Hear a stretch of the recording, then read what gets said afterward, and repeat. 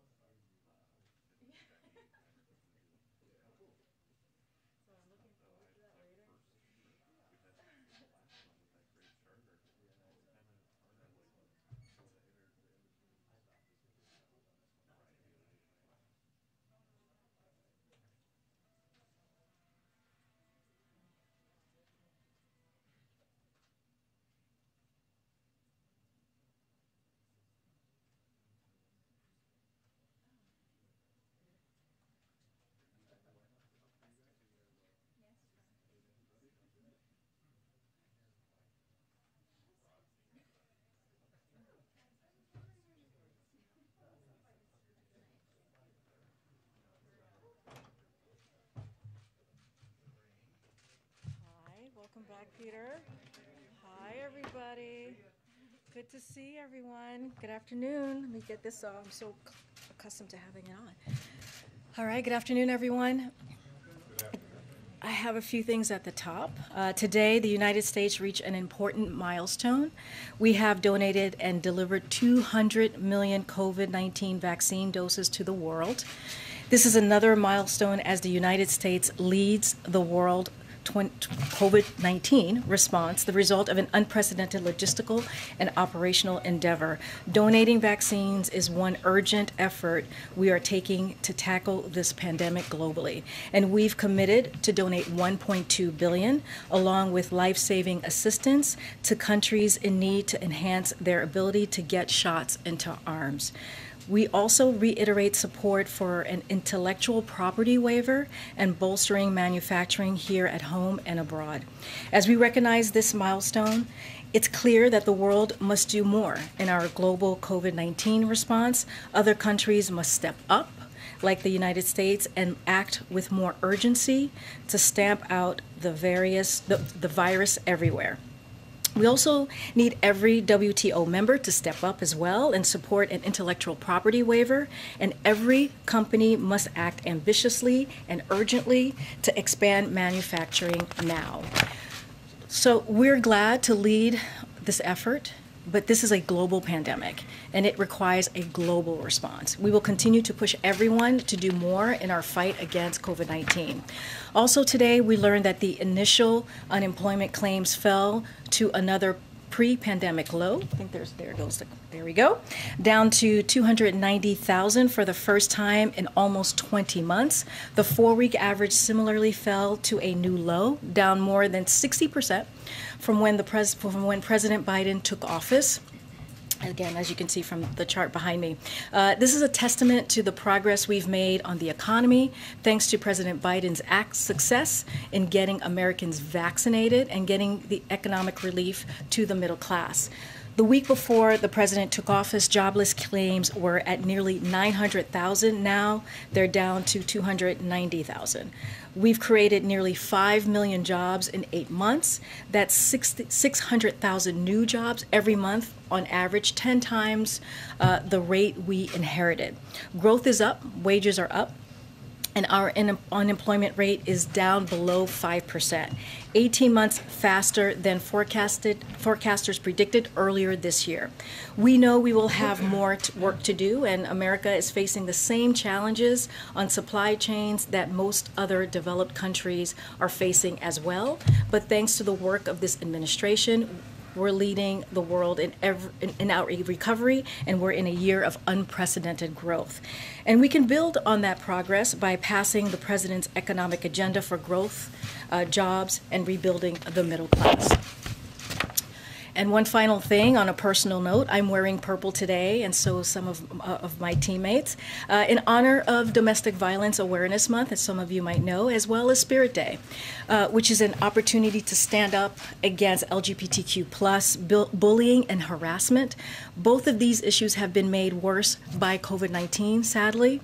Domestic violence affects millions of people in the United States. It harms the physical and emotional health of survivors and their families, undermines communities, and is a stain on the conscience of our country.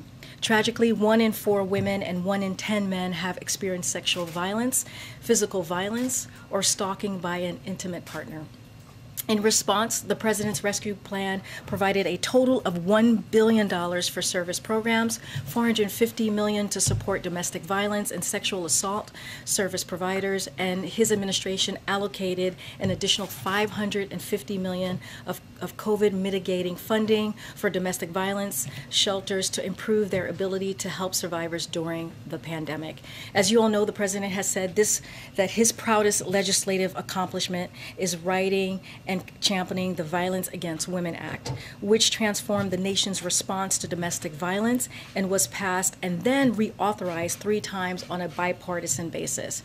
Today, he renews his call for the Senate to move swiftly in a bipartisan manner to reauthorize VAWA and strengthen its protections for all survivors.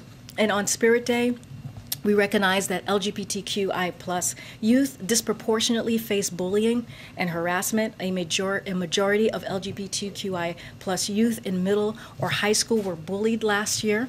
Even more, 70% heard homophobic remarks from teachers or school staff, and 75% have experienced discrimination based on their sexual orientation or gender identity in their lifetime. This bullying and harassment can have life-threatening consequences, as we all know. More than half of transgender and non-binary youth have seriously considered suicide in the past. This reinforces the need for the Senate to pass the Equality Act, which will provide long overdue federal civil rights protections to LGBTQI+ Americans and their families. You know, a younger staffer recently told me that in high school he noticed how many people wore purple on Spirit Day and how much that meant to him as a young closeted teen. I could only hope that young people who might be watching or sees clips of this briefing will know that they are supported and represented in the highest levels of government today. So today I join people around the world in wearing purple to show solidarity with victims of domestic violence and with lesbian, gay, bisexual, transgender, queer, and intersex youth. Our administration stands with you, we support you, and we love you. With that, Darlene. Thanks, Karine. Two questions, international focused. The Haitian gang leader who's accused of kidnapping the 17 American missionaries, he was seen on video today saying that he'll kill them if he doesn't get what he's demanding, which has been $17 million. How seriously does the U.S. take the threat, and what else can you say in terms of a U.S. government response to that? So Secretary Blinken, when he was in Ecuador this past week, actually on Tuesday, spoke to this, and I'll just read out a couple of things that he said that I think is important for all of you.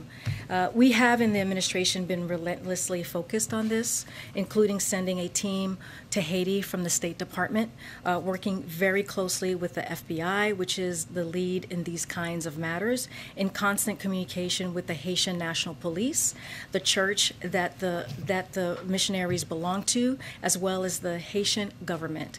And we will do everything that we can to help resolve the situation.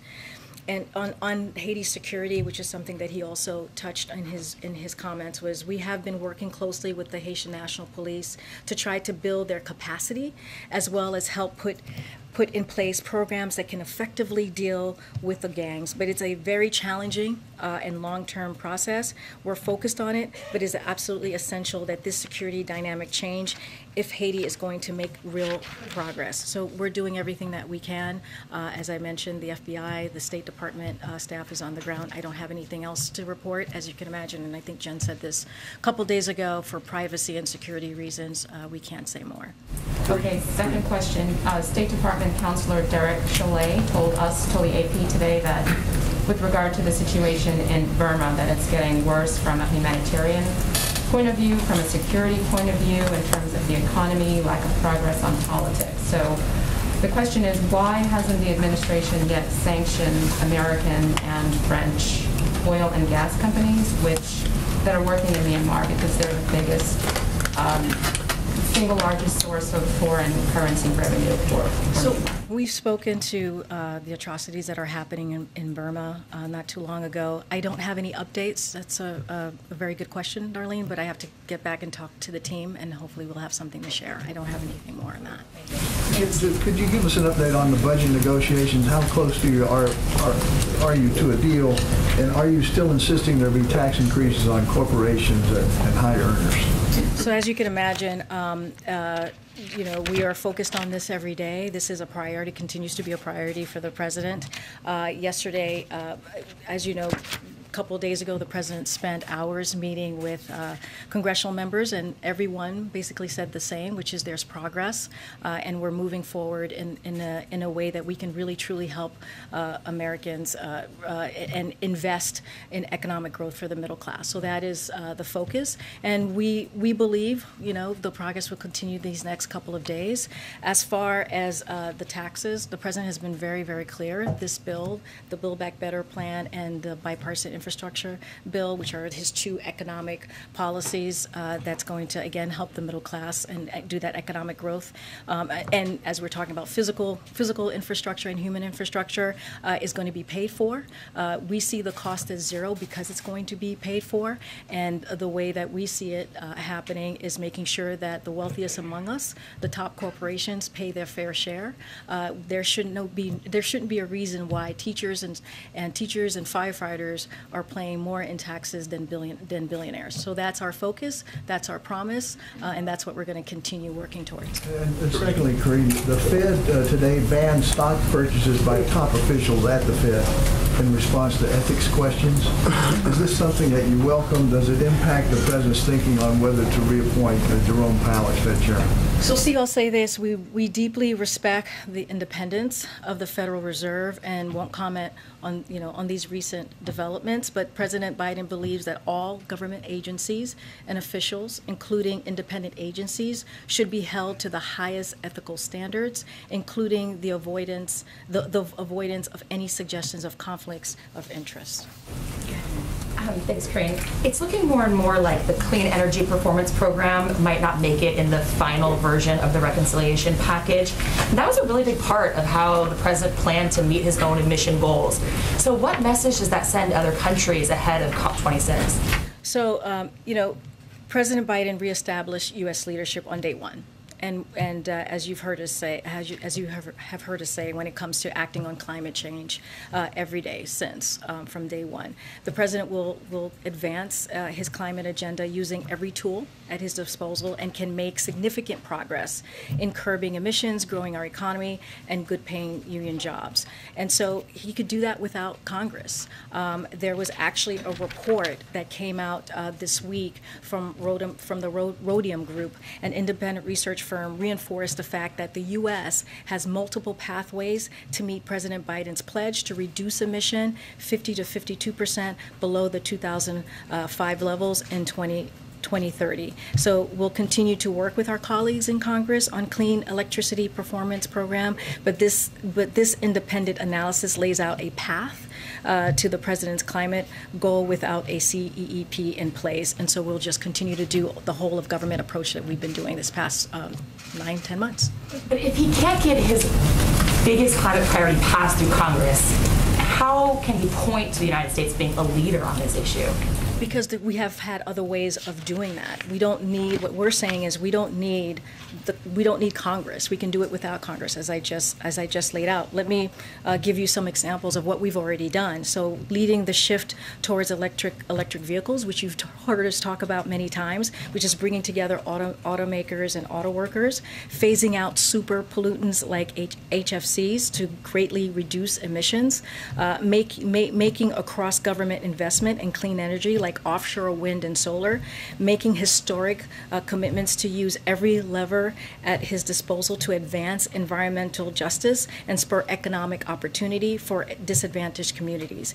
And extreme weather events increase in frequency and ferocity. The U.S. has taken bold steps to strengthen the nation's resiliency to severe impacts of a challenging climate. So we have done a lot here. The president has. He has signed multiple executive orders to make sure that we are leading in this effort. And remember, we're coming from 4 years of climate change, 4 years before us, where climate change was not, dealing with climate change was not a priority. And so this president has been doing that since day one of his administration. Will continue to do that.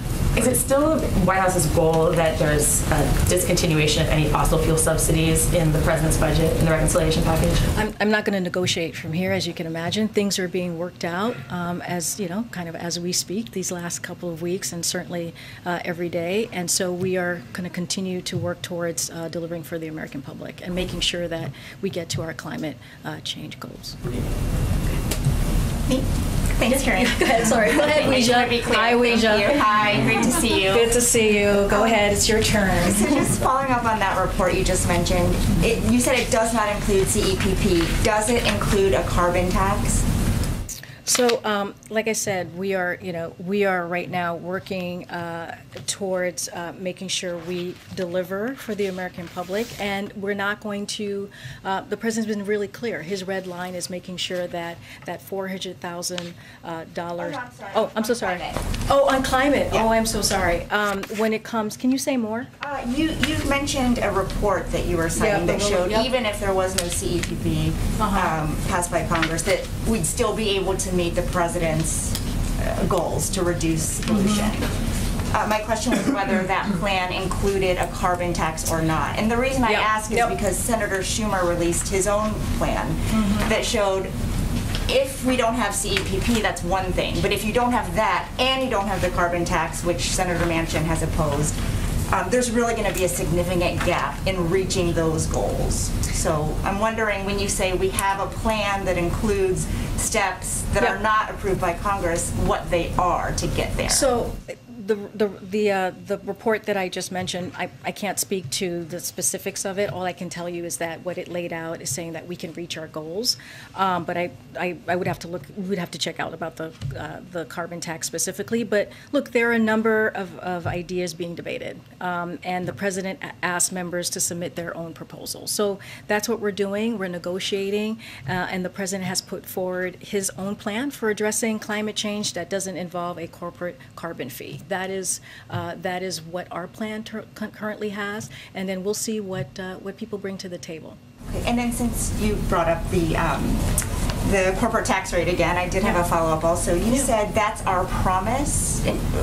Earlier, when you were asked about whether the president is still committed to raising corporate taxes. Can you just clarify? Oh, meaning what that the was? promise is like this is going to be paid for?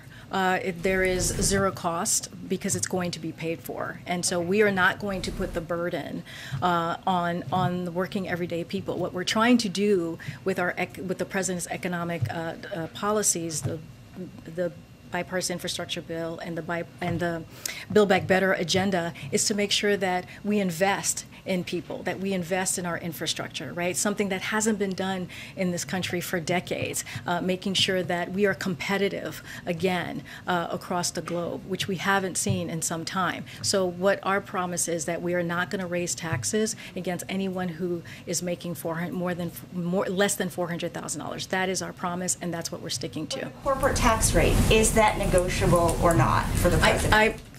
There are multiple ways that people are coming forward and trying to figure out how we're going to move forward with this plan, with the Build Back Better agenda, and that's what we're working towards, right? But I'm saying that our red line, the president's red line, is to make sure that this is paid for and that we don't raise taxes on anybody who's making less than $400,000. That's what I'm saying.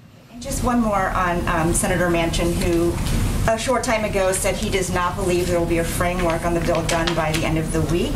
He also added that this is not going to happen anytime soon because we're trying to get a meeting of the minds. Yep.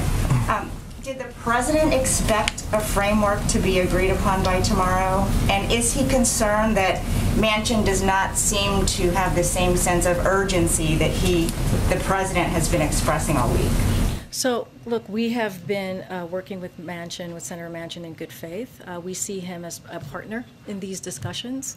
As far as the timeline, look, you saw 2 days ago congressional members coming out of the White House saying how much progress there was, and saying that there was a sense of urgency, which is what we all have been pretty much on the same page. The thing to remember is Democrats pretty much agree on BIF and Build Back Better. And what I mean by that is they know that this is going to be something that's going to deliver for the American public. And we know that this is going to help the economy with jobs, good paying union jobs, but also just the middle class of Americans. So we are all on the same page with that. And so we see that progress is coming along. We think that in the next couple of days we're going to continue to see progress. We're not putting a timeline on this. We're not going to go into the legislative mechanics of this, but we're going to get this done because we have to get this done for the American public, and that's our focus. Thank you. Thanks, Karine. So the year Joe Biden was sworn in as president, promising a more humane immigration system, is the same year that an all-time record 1.7 million migrants have been detained at the southern border. Is that a coincidence? Thank you. So thanks for the question, Peter. First, I'll say that DHS will formally release its monthly September operational update sometime soon. So I'm not going to go into get ahead of that or go into the numbers. I think that's what you're mentioning right now. But secondly, I would add, and you hear us talk about this all the time, we continue to enforce Title 42 and expel single adults and families when possible. And we continue to be very, very clear that no one should attempt to irregularly migrate here or enter the United States. So it's unsafe, it's unlawful, it's a public health risk, which is why we're using Title 42, because it's not our immigration policy, it's a public health authority.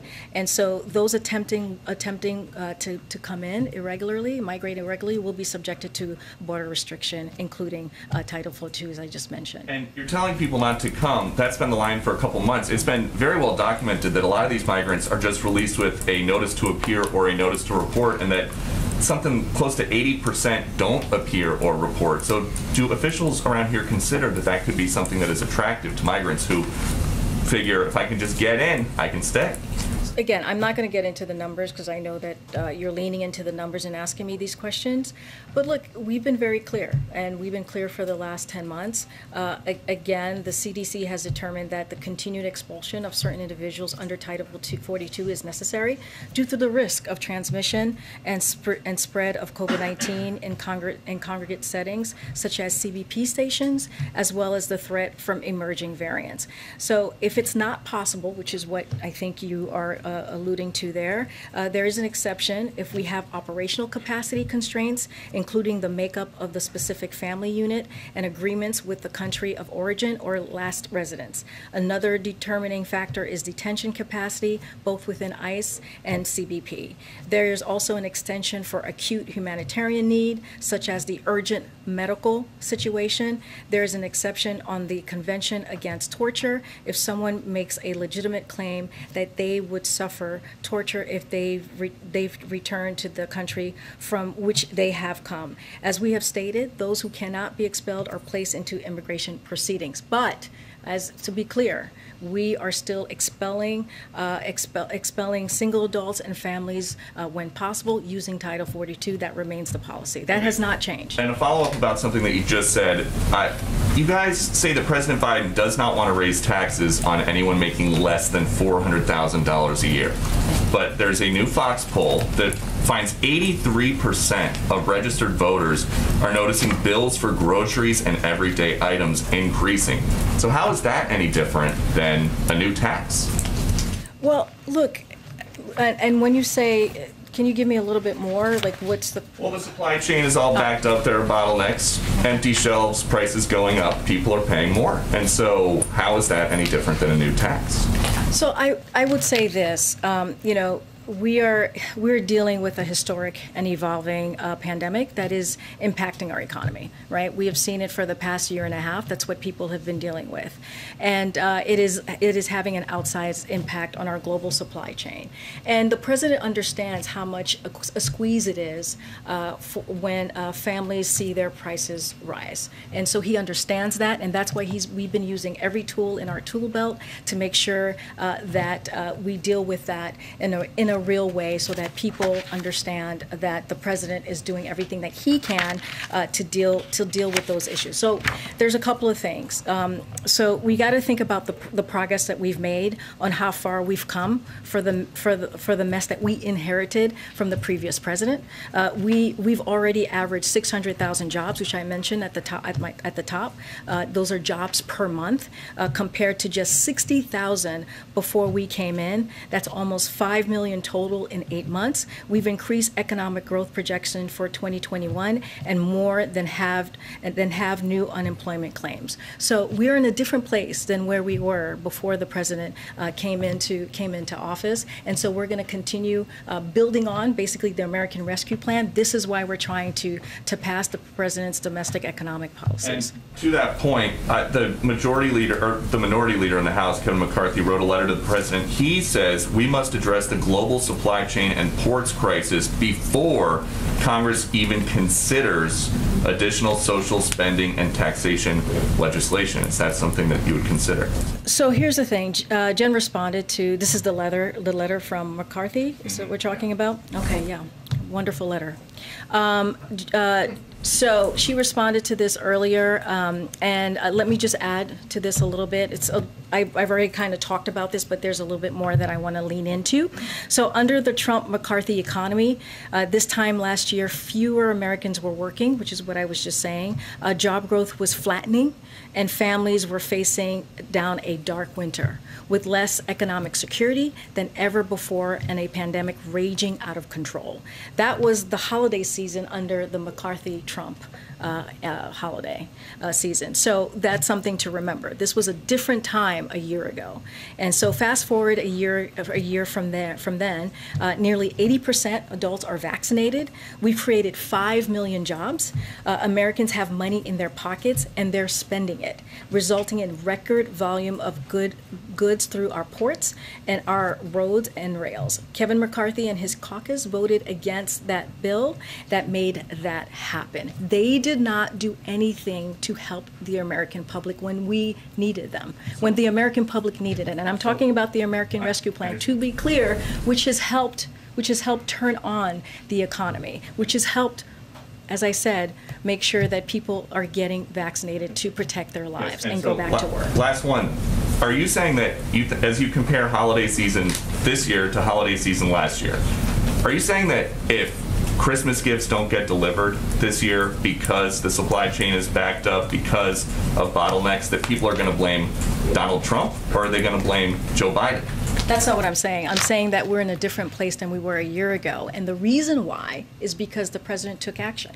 The reason why is Democrats came together and they passed the American Rescue Plan, put checks into pockets, made sure that that we were dealing with the issues that pushed women out of the workforce, which is the child tax credit, child care, all of those things that really benefited everyday people who were being left behind. Now what we're doing is we're making sure that we continue the investment, right? The Build Back Better agenda, BIF, the bipartisan infrastructure bill, which 19 Republican senators voted for, those two pieces of legislation. That is the president's plan on how do we actually build back better and not leave anyone behind and do that economic growth for the middle class. And so that's what we're talking about, and that's what we'll continue to do. With the supply chain, the president is doing everything that he can. He is bringing in the private sector. He's brought in the labor. When we talk about the meeting that he did last week for the ports, right? We're talking about Long Beach and the Los Angeles ports, and that's what that's one of the things that we can do as a government is do it in good faith, bring everybody together, and figure out how to fix the short-term problem that we're having. So that, and we've been working on this since the president walked into the White House.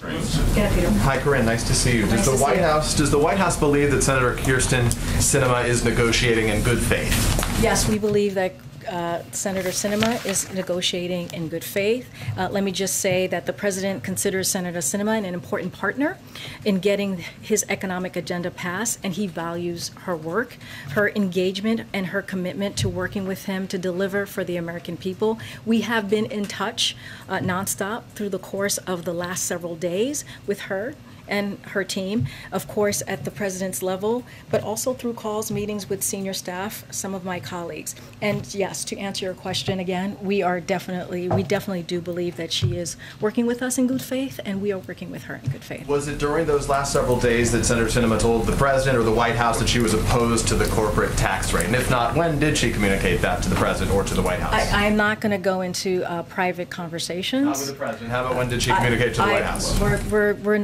I'm not going to do that from here, but what I will say, the president is working to pass a game-changing investments in economic growth that benefits the middle class, as I've been saying. This economic growth, paid for by having the richest taxpayers and big corporations pay their fair share, and without raising taxes on any Americans making less than $400,000. Again, the price tag for this legislation is zero. There is an expansive menu of options for how to finance the president's plan, and so that's what we're going to be discussing and negotiating and trying to figure out so we can, again, deliver for the American public. And just for clarity, I mean, everyone gets it. The price tag isn't actually zero. These new programs do cost money, right? So why not level with American voters and say that there is a cost here, but they're aiming to do it without raising the deficit? No, we are being honest with the American people. We are being front-runner. No, right? it is costing. It is going to bring $0 to the deficit, and we're being very clear about that because that's what we want to make sure that we're doing, right? Because here, once again, we have had people who have been left behind after the COVID-19 pandemic that we've been living in for a year and a half. We saw even more severely how much people have been left behind, and not just been from the COVID. I mean, before then, middle-class people, working people have been not part of the economy, and now we want to deal them back in. It's been a long time since we did that. The president talked about that when he was in Scranton, Pennsylvania yesterday. He's going to talk about that, take questions from everyday people today at the CNN town hall, which he's very much looking forward to, and he'll probably be asked that question, and he'll answer it as well tonight. So for clarity, there's a cost, but it's not to the depth, doesn't raise the deficit. These things we do. The price tag for this legislation, Peter, is $0. Let me ask you if I can ask one final question a little bit earlier, just for clarity as we look ahead to the COP26 a week and a half out from now. You said earlier that the president, the White House, doesn't need Congress. To make sure I get this right, is it the president's position that he does not need Congress for transformative change in combating climate? No, he believes that, what I'm saying is that there are a number of pathways to meeting our emission goals and targets. That's all we're saying. Yes, would we do that without Congress? We can. That's what I'm saying, because there are many tools that we're using to get there. Do we want to work with Congress? Absolutely. That's why the president added that into his economic policy. For sure, in his legislation, he put it in there because he wants to get it done. What we're saying is our climate vision is integrated throughout everything that we do in the whole of government effort launch on day one that we did with an executive order. The president will advance his climate agenda using every tool, again, every tool at his disposal, and can make a significant progress in curbing emissions, growing our economy, and good paying union jobs. So that's what we're going to continue to do. Do we want to work with Congress? Absolutely. But we're saying that we're already doing the work to hit our goal, and that's why I referenced the report earlier when I was answering Weisha's question. Thank you. Can I follow up real quick on, well, a few things, but first, let me just say I'll add my voice to, I'm sure there have been dozens who would humbly request that the President of the United States not only do a town hall,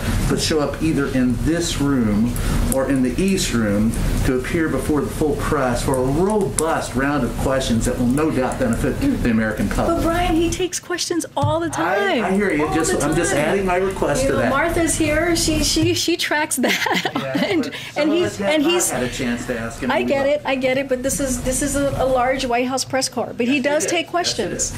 Yes, my follow-up to Peter. I know you don't want to talk too much about the questions with Sinema, but is it safe to say the White House was not blindsided by her stance? You didn't find out about it publicly, right? There was a discussion. You knew about it ahead of time. I'm not going to go into our private conversations with anybody. It doesn't matter if it's Senator Sinema or a House member. So we're not going to do that here. I'm not going to do that from this podium. I'm just saying that we are working in good faith with her, and she is working in good faith with us. And then finally, there are several Democratic strategists, Warren Eisen and a couple of others, who said that yesterday was a dark day for democracy. Does the White House share that view? If not, why not? What do you plan to do to move forward? What? A dark day for democracy and what happened up on the Hill yesterday. Filibuster. Oh, so those are about the voting rights. Okay. You had to give me a little bit more. There's so much going on.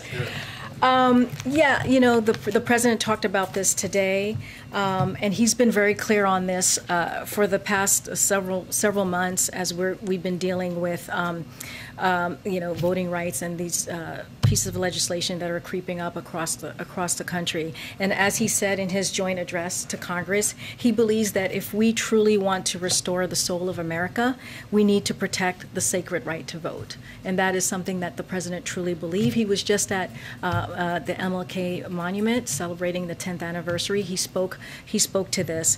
So he believes the right to vote is the cornerstone of our democracy and has repeatedly urged Congress to act to protect the right to vote and access to voting. He has addressed this issue in front of Congress, as I just mentioned. He has addressed this issue privately with members of Congress and senators of both parties.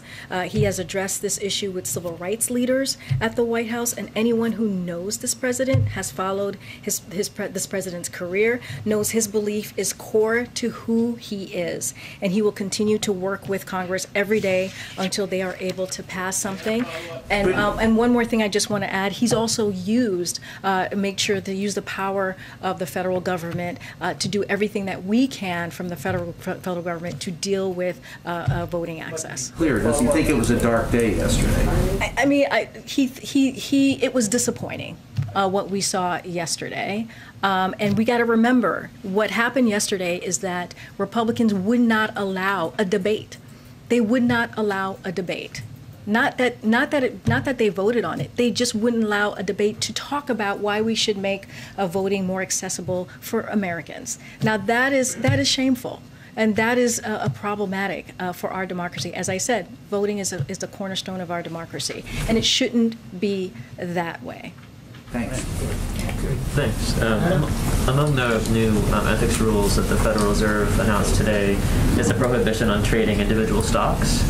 Does the president believe that lawmakers should be subject to that same prohibition on trading individual stocks? I don't think his position has changed on that. Let me get back to you to see if we have anything update to share on that. And When he announced the Build Back Better agenda earlier this year, he spoke about it in terms of generational and transformational change. Is he concerned at all that in these negotiations, his initial vision for the plan is being significantly watered down? No, absolutely not. He thinks that when we reach a deal, which we believe that will happen, the president said this yesterday himself, he believes a deal will happen, it will be transformational. Both the Build Back Better agenda and the bipartisan infrastructure deal are historical within their own right, and it's going to make transformational change. It's going to be historical. It's going to create good union jobs. It has the human infrastructure, make sure that people are truly getting a break, a tax break, dealing with elder care, child care, things that are really crushing Americans in this country. And also, let's not forget the child tax credit, which has cut poverty by 50%. That was in the American Rescue Plan. We're hoping to extend that in the Build Back Better agenda, and that's what we're going to continue to work towards. Are you aware of White House staff that have been offered booster shots through the White House itself? I mean, I wasn't sure if it's considered a high-risk environment or not. Well, as you know, we follow the CDC guidance. That's going to be our focus, making sure that we listen to the public health officials, and whatever the guidance puts out, that's what we're going to follow. I don't have any more on booster shots for White House staffers. I'm sure many have them. Everybody falls in a different category, and so I can probably check in and find out more. But yes, we follow the public health guidance. Thanks, Karine. Back on immigration for a second. The President saw the need to lead Customs and Border Protection. He said in a Senate confirmation hearing yesterday that he supported the continued use of Title 42. He also indicated it was his view that certain sections of the border wall should be finished. Does the President agree? Well, as you know, we have said that I have to look at the comments. I have not seen them, so I want to make sure I read it within context. But we have talked about the border wall here in general as a way that it's been used to close the border, and we feel that it is a policy that doesn't work. And it's not just us. Experts have said that the border wall is not an effective policy. As far as those comments, I can't comment on that. I have not seen it. I have not read them, and I need to read it in context. One more question about Title 42. There's a report this morning from a group called Human Rights First that says that through the use of Title 42 and also prohibiting, basically turning migrants away at the border, 7,600 kidnappings, assaults, and other attacks have taken place against migrants and asylum seekers. Does this administration believe it deserves any of the blame for that? Well, I have not seen that report. That does sound horrifying. Not something that we would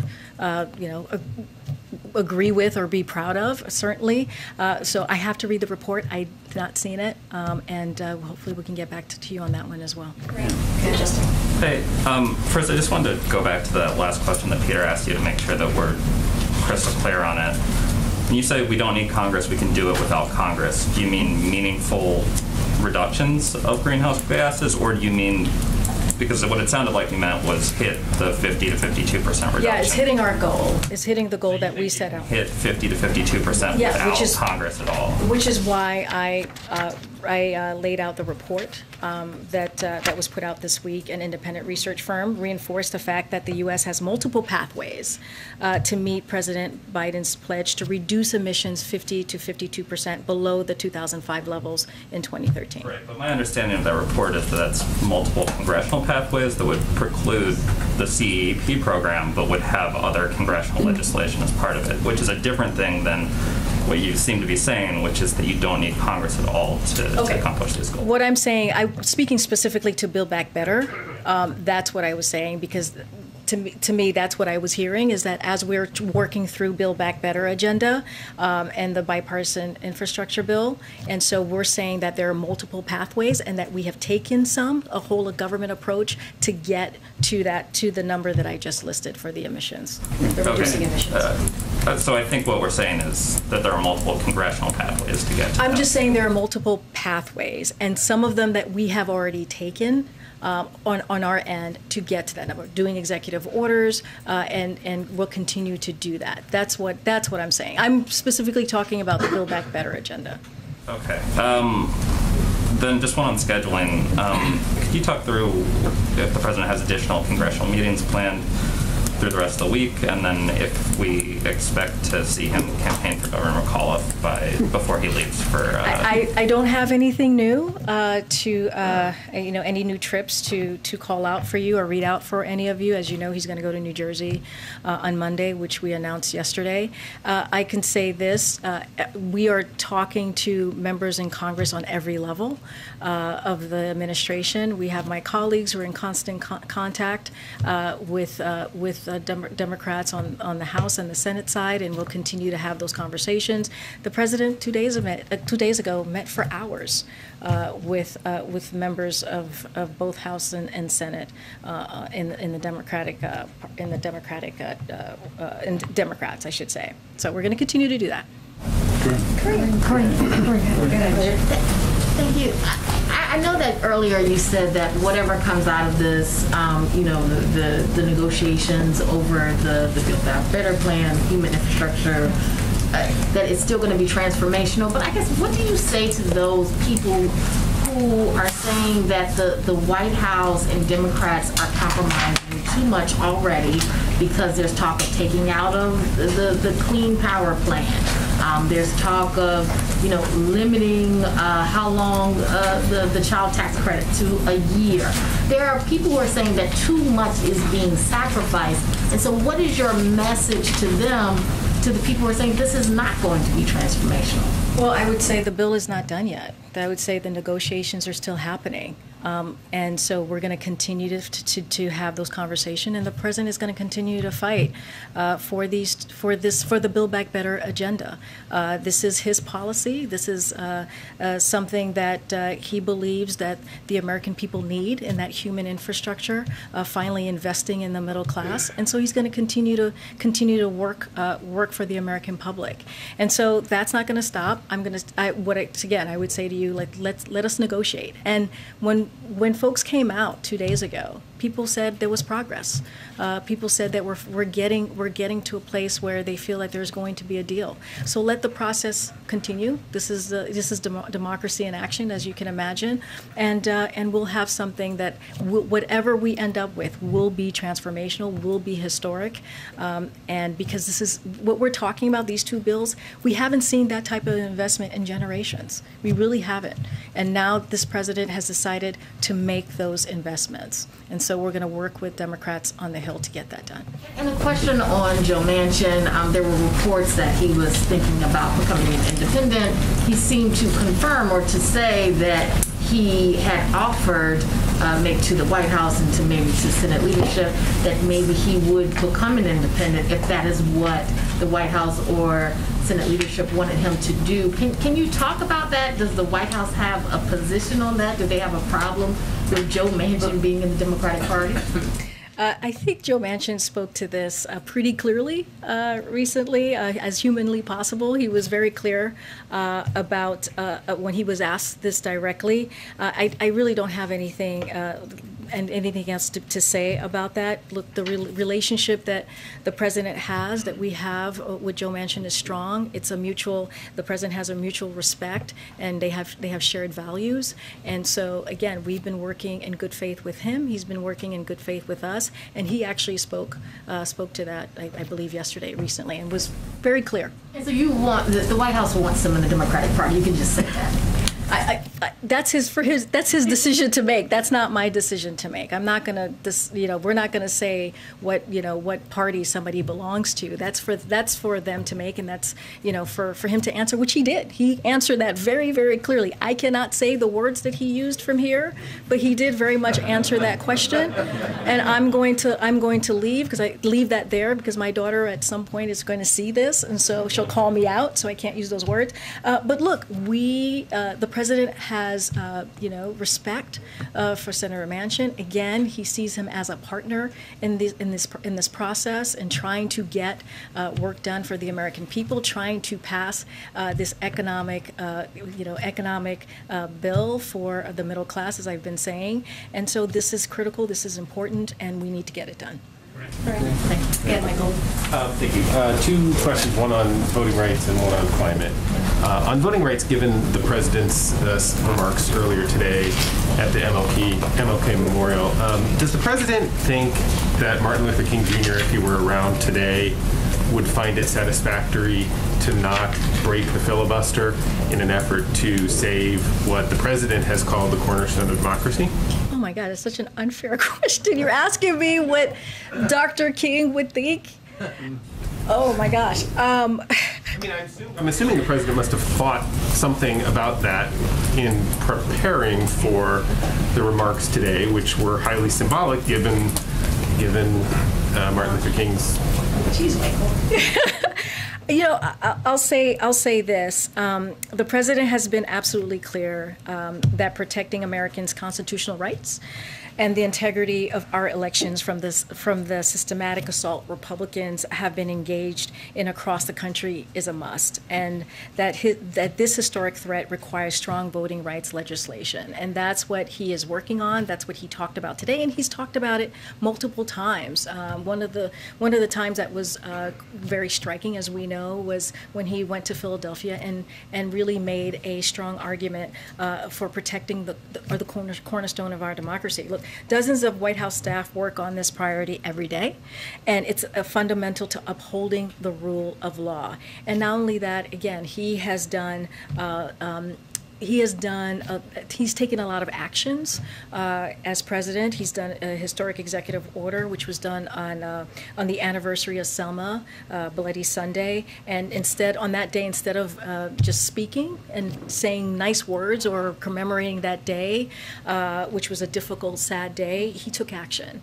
And so that's one way he did. He doubled the voting rights staff in the Civil Rights Division at the DOJ. He appointed the vice president at her request to lead this administration-wide effort using the bully pulpit and convening power of the White House. So we're going to continue to do the work. It's not over, and we're going to continue to do everything that we can from here to make sure that people's rights are protected. And also the John Lewis bill, from what I understand, is going to be coming to the floor, and so Senator Schumer is doing everything that he can with his members and senators on the Hill to get that done. On climate, not to beat a dead horse, but to follow up on Justin's question. Yeah. As I understand it, the negotiators on Capitol Hill, as they are trying to figure out what's in and what's out of the Build Back Better, the human infrastructure piece of this, that they are very much focused on climate pieces in that legislation. Maybe not the original proposal that the president had made, but sort of what other pieces that add up to, tens of billions, hundreds of billions of dollars.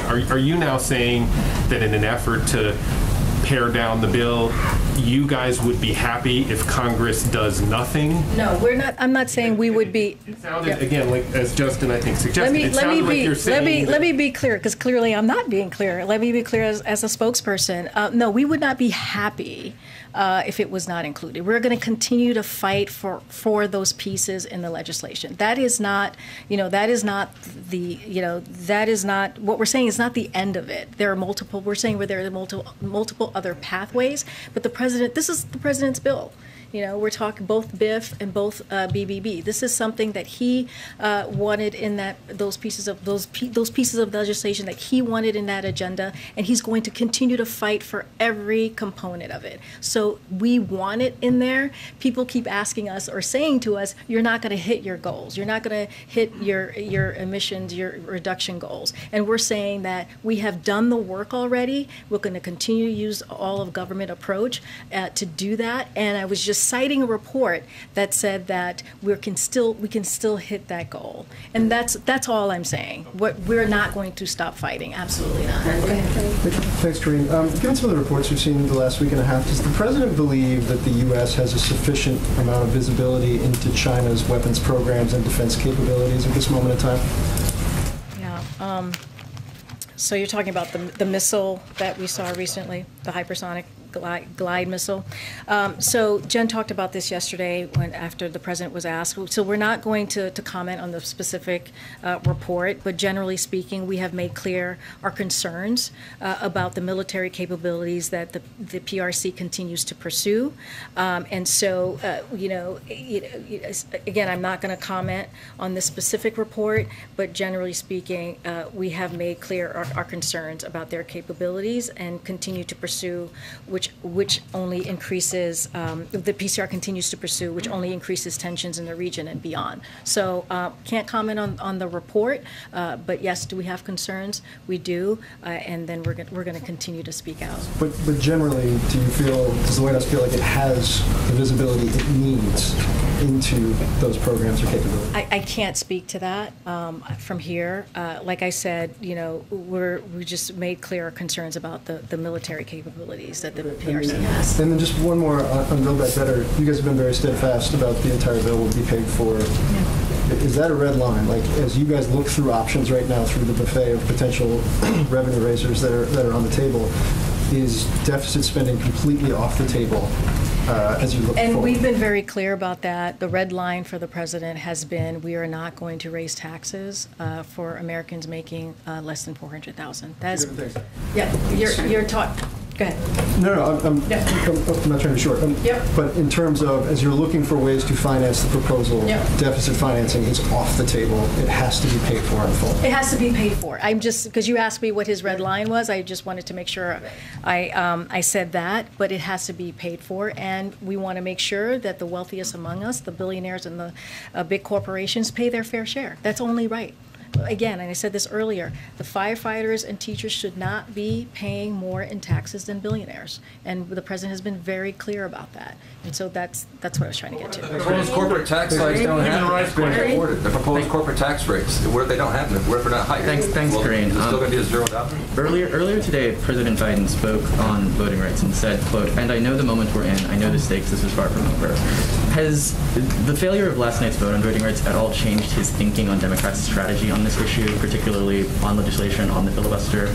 Is he reconsidering the general approach to this and how to get something passed? No, he's just going to continue to speak out against it. He used today as an opportunity to do that. He's going to continue to work with Congress. Like I said, we have White House officials working on this every day, from the Office of Public Engagement to Domestic Policy Council and others who are making this a priority. This is a priority for him, and Senator Schumer is continuing to work on this. Voting rights, the John Lewis voting rights bill is going to hopefully come to this floor soon, and we're going to let him take that lead, and we're going to continue to make sure that we make it really clear the urgency of getting this done. And then on communicating on this issue, this also comes on recently the collapse of police reform talks. Comprehensive immigration reform was struck from the reconciliation package. Does this administration have a message to communities of color in particular who in many cases clinched the victory for President Biden, who voted for him for these issues? Do you all have a message? So, first off, anyone who knows this president knows he's not going to give up. Fighting for voting rights, as we said, this was a setback. This is the same for police reform. So he wished the negotiation, the bipartisan negotiation had led to a bill, but we're not going to give up the fight. And so we're going to continue to work. We are, you hear us say it all the time, we are the most diverse cabinet in history. We have made historic investments in HBCU and reformed housing policies. Equity was at the forefront of the American Rescue Plan and at the forefront of the Build Back Better plan. Our agenda for the Black community is not about one or two bills. Clearly those bills are critical and important, and we're going to continue to work very hard towards them, but it is weaved throughout numerous policies, initiatives, executive orders, legislation we work on every day. At the center of everything that the president does is make sure that there's equity, and so we're going to continue to do that and make sure that, again, we don't leave anybody behind. Different angle on police. Police unions across the country right now, we're seeing from Seattle to Los Angeles to Chicago, are protesting vaccine mandates that are being implemented by Democratic governors in these cases. As a proponent of vaccine mandates, what does President Biden believe? How does President Biden believe these situations should be resolved? So, as we know, the vaccine is safe, the vaccine is highly effective, and the vaccine is the best way out of this pandemic. So the president strongly believes that all eligible people should be vaccinated. And he certainly believes that frontline workers, like police officers, should get vaccinated. Vaccines not only protect officers, they protect their families, they protect the people that they serve, and so are dedicating to protect. So that is important and critical. And so we know that vaccine requirements work, and so we're going to continue to encourage that work. And then finally, on climate policy, you've mentioned how with or without Congress you're able to create progress on this, but as we've seen with previous administrations, policies can be easily undone.